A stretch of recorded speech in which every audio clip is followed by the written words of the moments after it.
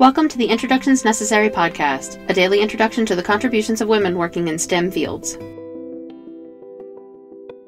Hired as an assistant professor at MIT shortly after earning her doctorate from the school in 1964, Dr. Sheila Widnall has spent the majority of her career balancing research, teaching, and public service.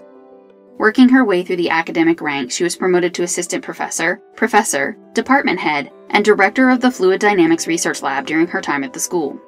In 1979, she was selected to a 2-year term as chair of the faculty at MIT, the first woman to fill this role. In 1992, she accepted the position of associate provost, which she filled for a year before being asked to step into a role in public service. Nominated by President Clinton to the office of Secretary of the Air Force and approved by the U.S. Senate in 1993, she became the first woman to be the head of any branch of the United States military. Her overarching role during this time was ensuring the current and future readiness of the Air Force to accomplish its mission.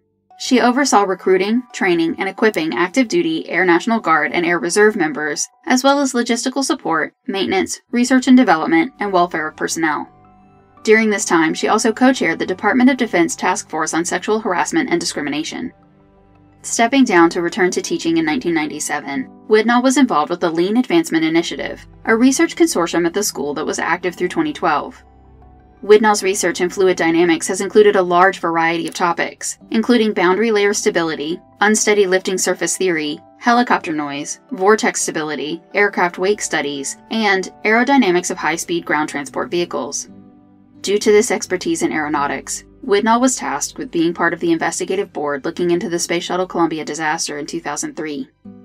The same year, she was inducted into the National Women's Hall of Fame for serving as a role model and trailblazer for women in science and the military.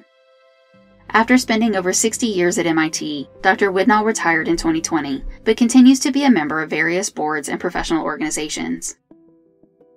Introductions Necessary is a production of 9 Hour Films. Our music was composed by Kristen Baum. Please visit our website, introductionsnecessary.com, to listen to previous episodes and learn more about the women featured in this program. We would love for you to introduce yourself to us on Patreon. You'll get the latest updates and find out how to support the podcast on patreon.com/9hourfilms. Thank you for listening.